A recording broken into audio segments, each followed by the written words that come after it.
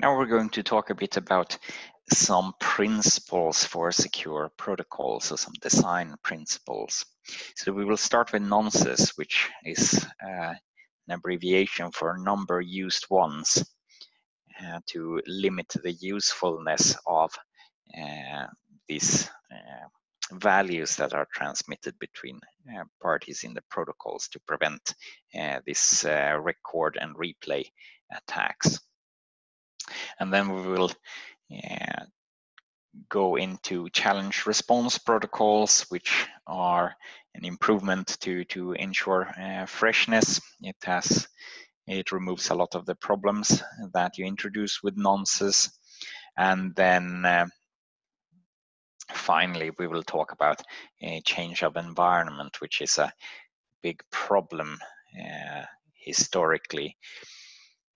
There has been a lot of examples where you have a secure protocol which is designed well and it works and it is secure, and then someone wants to use it in totally different context, so in a new environment, and then these assumptions that were previously valid are not valid anymore, which means that the security of the protocol is no longer valid and the protocol is rendered insecure in this new environment.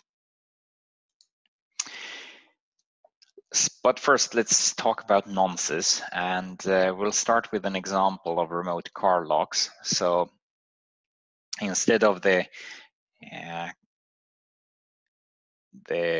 designs that they had in the 90s, where the car key simply transmitted the serial number of the car and the car made a matching, and if it was the serial number, it unlocked or locked, depending on if it was locked or unlocked already. Whereas in this case, so there you could simply record one of these transmissions and then replay it again, and it was useful. So the purpose of a nonce, or number used once, is to prevent this, so that one of these transmissions is only valid once. So in this example, let K be the car key and let C be the car, and then K lowercase k here is a key which is shared between the car key and the car, and then let N be a nonce here. Then the key simply transmits to the car an identifier K here, because there might be multiple keys associated with the car, so the car needs to identify which key, and then an encryption using this shared key then. And inside the encryption you have the identifier again and this nonce. Now the properties we get here is that, yeah, we have the nonce for freshness, so that if the car has seen the nonce N before, then it knows, okay, this is a replay. The car key would not reuse this nonce.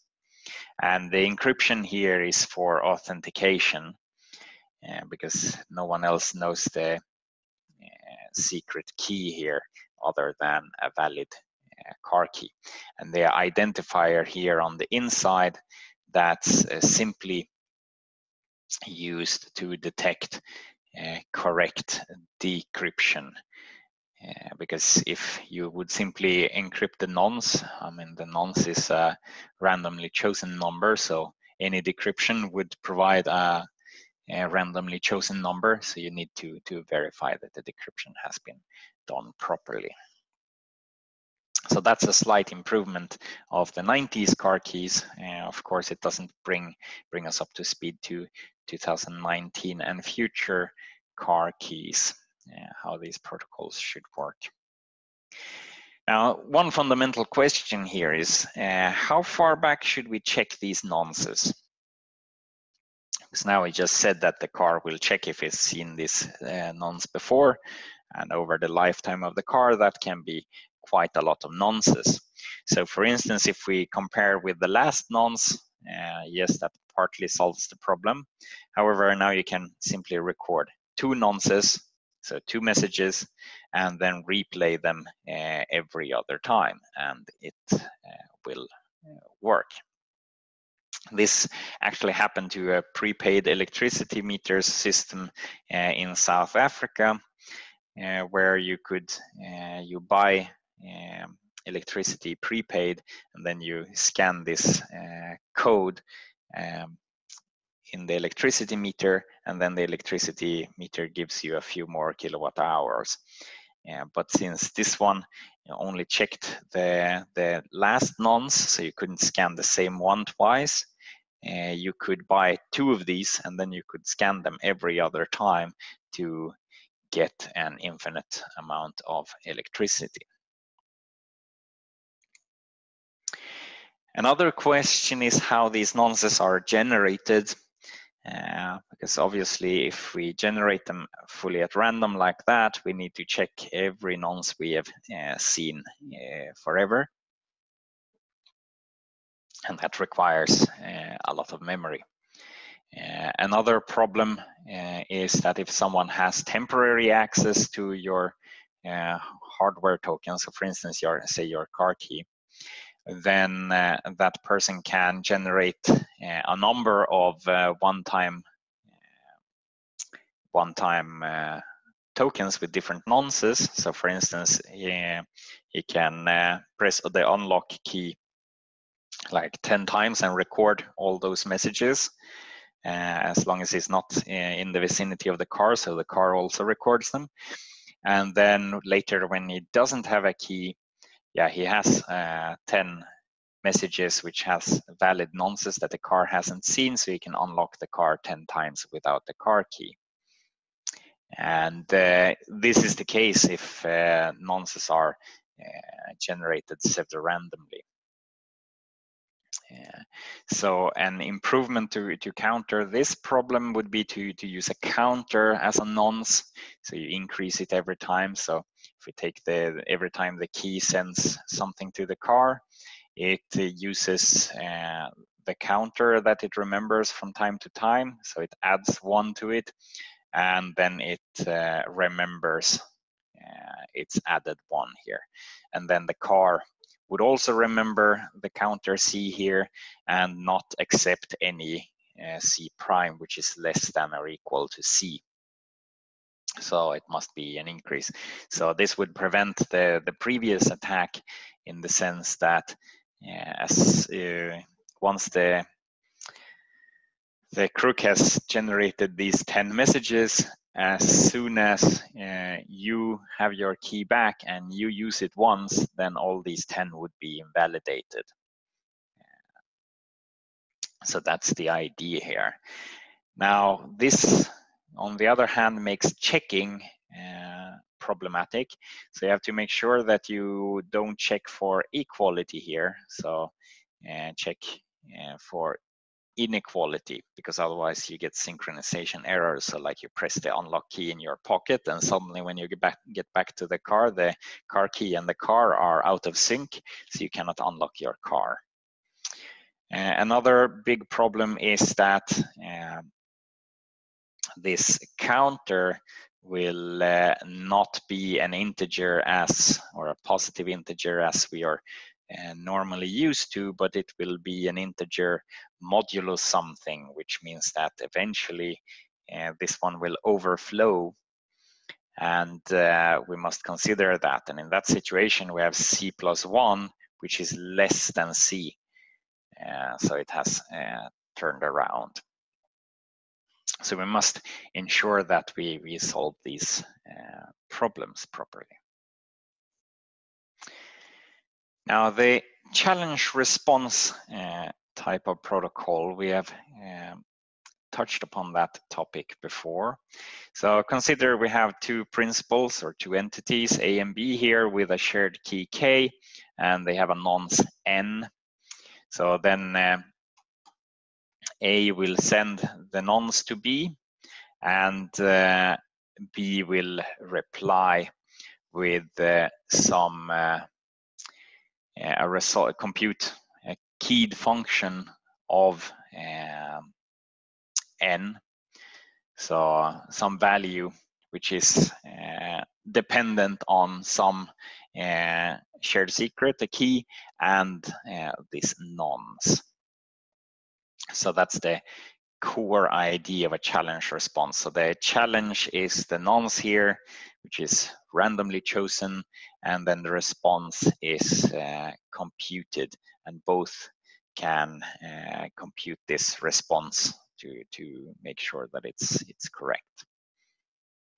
But anyone who observes this communication cannot later impersonate the entity because it lacks the key here. So obviously we need some requirements on the complexity of this function and the key here, so that it's not possible to compute and figure out the key after a number of observations.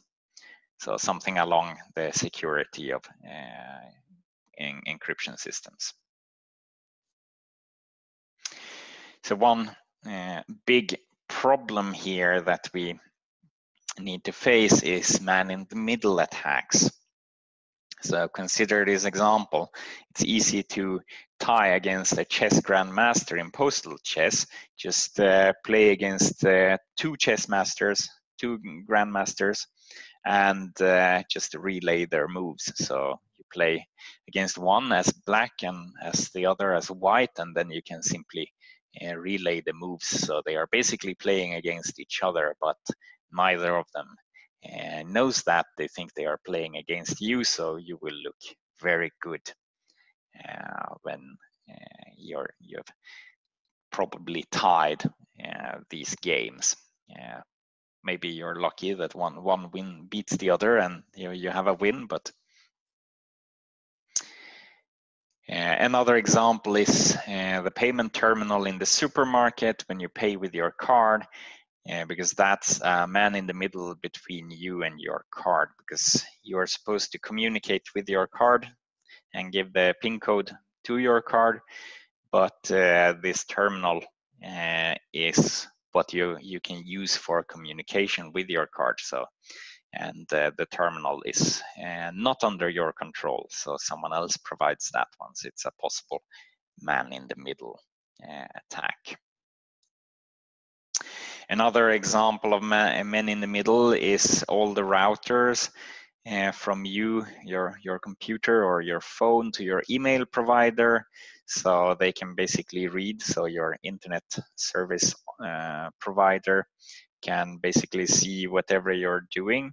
Your phone operator is a man in the middle between you and whoever you call, and that person you call, that person's phone operator is also a man in the middle between you two.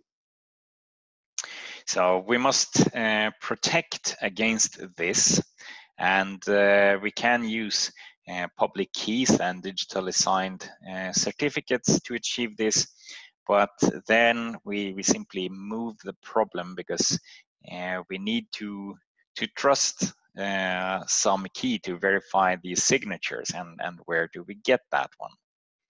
In the case of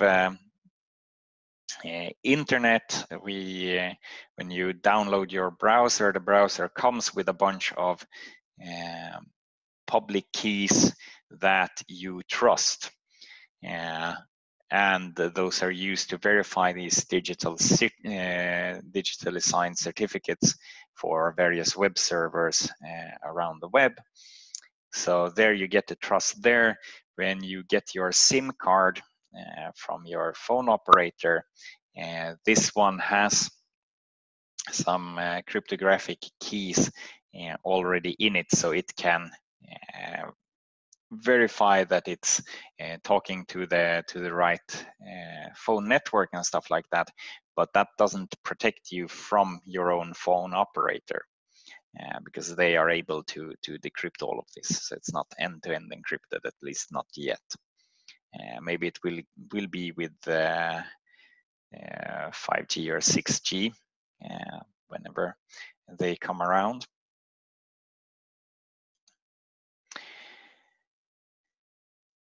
So a final part of this session is the change of environment. So consider the banking card system for ATMs. Now this was designed quite many years ago in the 80s, and they were designed for a secure environment. So the ATM was usually located in the facade of a bank, which is a pretty secure environment. And this was used for many years, and eventually people had the idea, yeah, it would be nice to not have to withdraw cash and pay with the cards directly in the shops. So they took this system and simply made simpler terminals that they put in the stores.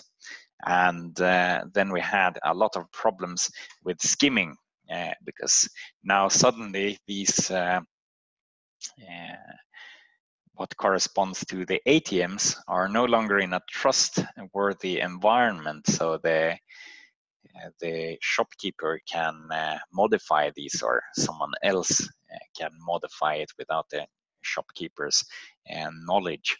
And thus we had the problem of skimming, where people placed readers on these terminals, so that when you paid with your card, they got all the information they needed to use to create their own copy or clone of the card and use that for payment somewhere else. So there we had a perfectly secure system which changed environment, and suddenly it didn't work anymore. Another example, which is more subtle, is the banking hardware tokens that are used, these devices that you need to log into your online bank and something, things like that. So we have, I have two examples here of different approaches. So for instance, Swedbank, they have hardware tokens which are individualized. So you get this token from the bank, and they configure it so it's tied to your identity, so you can't use someone else's hardware token to log in to your bank account. And it can generate these one-time codes, which are nonsense based, and it can also do challenge response protocols like we just saw. Another example from another Swedish bank is Nordea, and they have a not individualized smart card reader. So that one, you can use someone else's smart card reader, and it gets individualized when you insert your payment card. So in this case, it's your payment card that's the personalized thing. So that one is tied to you can't use someone else's identity payment card. That won't work. But this system also can generate one-time codes, and it can do challenge response, same as we saw before. Now, there are some problems with this. So for instance, if the card reader and the card are stored together, then maybe the PIN can be read from the worn buttons, because you enter the PIN every time, whereas you enter the other numbers more uniformly for the amounts that you're transferring and so on. So maybe this can be read out. But that's not the main concern. So the main concern is, what's the difference between a terminal in the supermarket and the user's smart card reader that he got from the bank? Well, technically, there is no difference. So in both cases, you enter the PIN, and then this device can basically do the rest. So in principle, this terminal in the supermarket could act just like this smart card reader. So you enter the PIN, and then the smart card reader has your PIN and can do whatever. So it can simply do the operations that you normally do when you log into your online bank. You add an account and you transfer money to that account. because this terminal would have everything it needs. So all it needs to do is have an internet connection so it can connect to your online bank. Because basically this is a man in the middle, so that's the problem of this payment terminal being a man in the middle between you and your card. You don't know what it is saying to the card, and the card doesn't know what it is saying to you. So that's the main issue. Now, of course, we should point out that it's hard to get away with this attack, because basically if a shop would do this, they would have to leave the country directly afterwards, and it's highly unlikely that they would get enough money in such a short time so they wouldn't be noticed. So it's very unlikely that anyone would even bother pulling off this attack, because it's rather impossible to get away with it. But it illustrates a problem that could be a problem in other situations.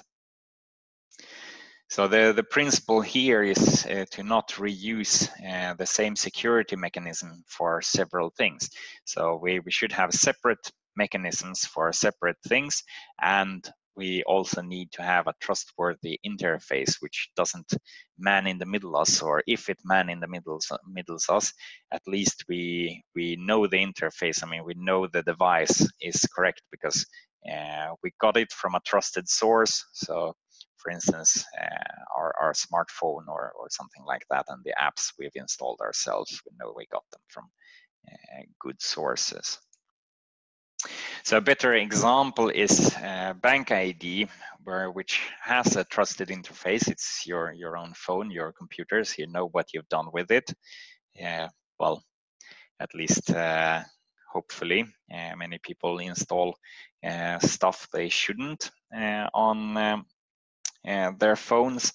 So maybe not, but technically you can get a phone which is assumed secure when you get it, and then install only the BankID app and nothing else, and then you won't violate its integrity.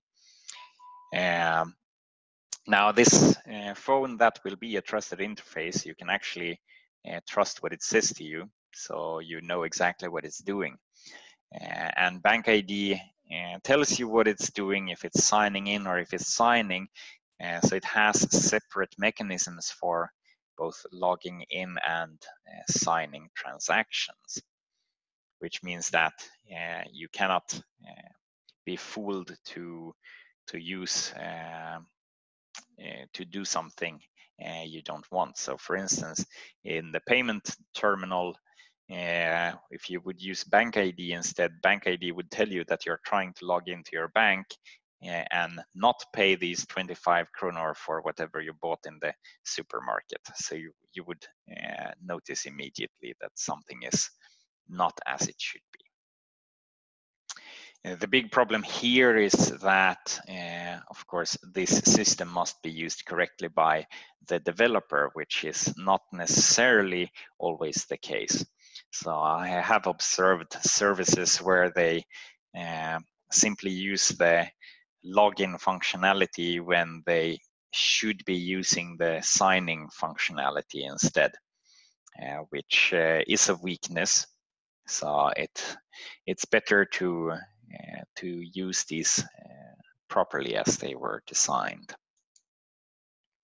Now that was everything for this time. Thanks a lot.